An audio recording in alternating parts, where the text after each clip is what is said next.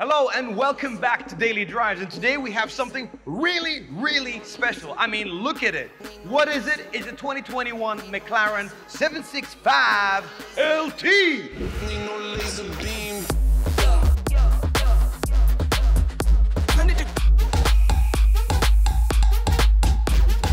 So both on the road and on track, McLaren has been dominating for quite a while now, but how did it all start? It's a good question, and I will answer it right now.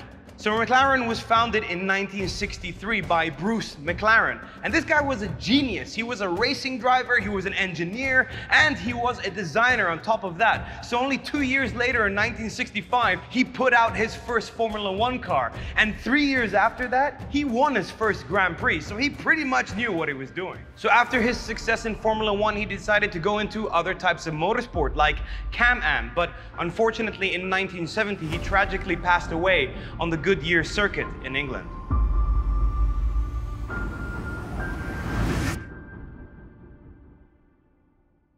After his passing, McLaren Motorsport soldiered on and continued in Bruce McLaren's name, grabbing more wins in Can-Am, Indy 500, and also became the second most successful Formula One team ever. In 1992, McLaren decided to produce a road car, the legendary McLaren F1, but after that, it laid kind of dormant, only producing a car jointly developed with Mercedes called the Mercedes-Benz SLR McLaren between 2003 and 2010. However, McLaren saw an opportunity, and in 2010, they rebranded the name of the company to McLaren Automotive and started making their own cars. This is where it got really interesting. In 2011, just 1 year later, they released the 12C. 2 years after that, they brought in the King Daddy P1, which is one of the most insane supercars or even hypercars to ever exist, on the level of a LaFerrari or a 918. And since then, McLaren has been dominating the supercar and hypercar car market. I mean, they are going up against the best established brands that have been there for decades, and they're bringing out cars that are putting them in place in terms of performance, and this one is no different. So this car has two letters that are of great importance. LT stands for long tail, and only 3 cars before have had that designation. And what does it mean? Well, they take a standard car, which is a 720, and they just ramp it up to 11, adding more aerodynamics, removing weight, and fine-combing it everywhere they can with the finest engineers from McLaren. The front splitter now protrudes further outwards for better lap times on the track, and the eye socket headlights from the 720S function as lights as well as for cooling. These louvers right here in exposed carbon fiber not only look very cool in contrast with the rest of the car, but also are there to release pressure from high-speed runs when the wheels create vortices that need to escape. Because if you didn't have that, you would have more lift and less aerodynamic prowess on the track. The wheels are ultra lightweight monoblocks with titanium lug nuts. So you have the same brake calipers from the Senna, and if you like, you can also opt to get the brake discs from the Senna. And on 4 corners compared to the standard car, that package is 20 kilos lighter than the 720. And continuing down the side, you also have the other part of the body kit, the side skirts that weave in and out in carbon fiber, of course, as well as the 765LT logo behind the front wheels, so people in traffic will know exactly what you're driving. From the front, this car just looks so exciting. Let us know down in the comment sections what you think of this car and how it looks, but the most important part, in my opinion, is the back. Ooh, that sexy back.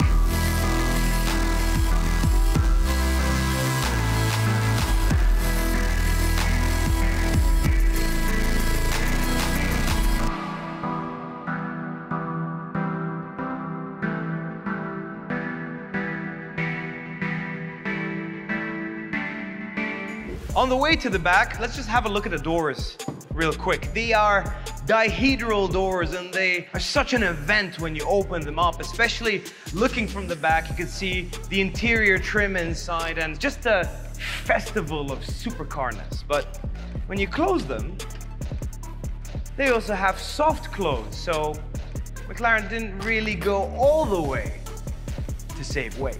And at the back, they've also focused a lot on aero. So for example, you have this winglet here on the side that takes the air out and pushes it away from the car, so you don't have vortices created at the back, creating pressure and drag. A massive wing that actually will raise 40 millimeters upwards and also be used as an air brake, so it will tilt up like that to help you slow down.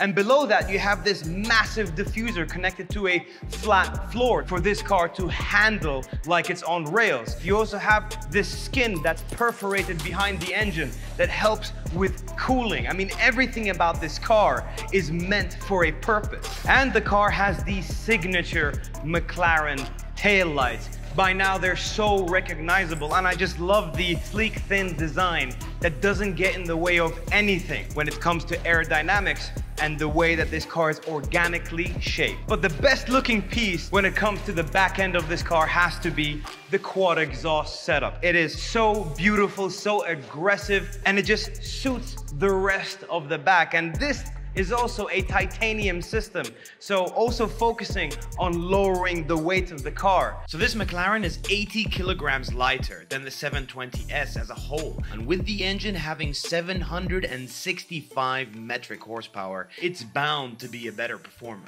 Combined with 800 newton meters of torque, it can reach 60 miles an hour in 2.7 seconds and 124 miles an hour in just 7.2 seconds, using the same twin-turbo 4-liter V8 that has been souped up and remapped for more performance.